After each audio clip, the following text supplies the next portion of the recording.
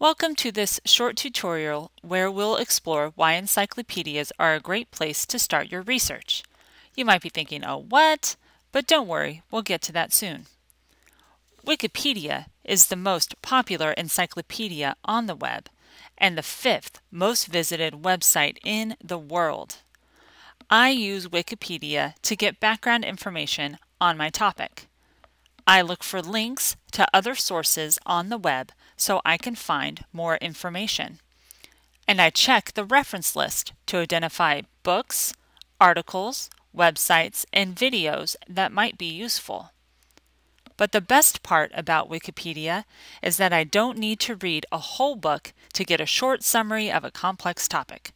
So why can't I cite Wikipedia in my academic work? Some Wikipedia articles have flags that indicate they are missing information, or they need additional citations to substantiate claims.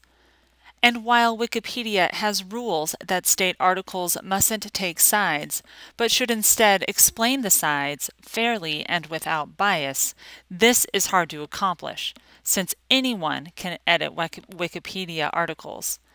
It takes time and many contributions before articles become accurate, well-balanced, and represent multiple perspectives. While factual errors are becoming fewer, Wikipedia articles are still considered unfit for citing in academic work.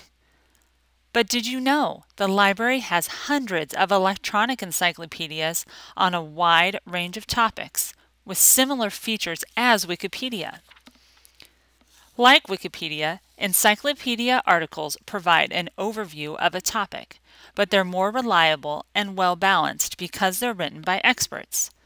Here's how to find the electronic encyclopedias that are available 24/7 through the Massasoit Library website.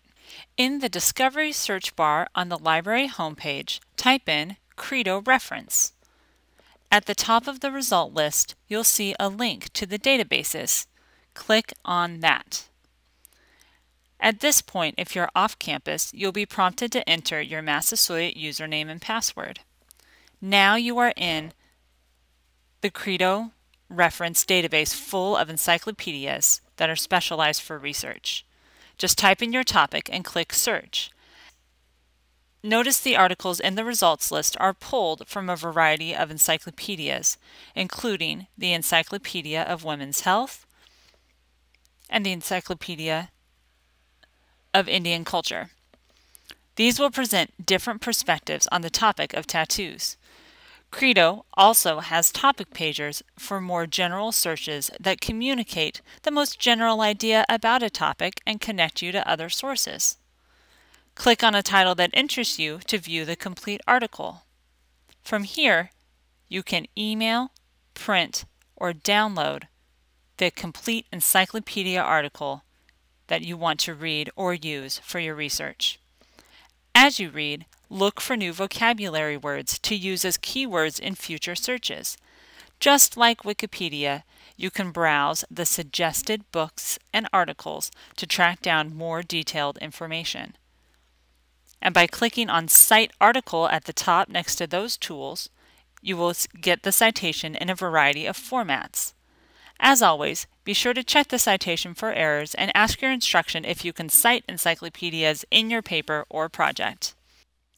So the next time you're starting your research, remember Credo Reference. Encyclopedias can provide the background information you need for a great start to your research. Learning more about the topic can help you pick up new keywords for future searches and discover more articles and books. Just like Wikipedia, our online encyclopedias are available 24/7 through the Massasoit Library website. Have fun exploring your topic. The library has many encyclopedias to choose from, both online and as books in the library. Just ask, we're here to help, so please call, chat online, or visit with the librarian at the reference desk. Good luck with your research.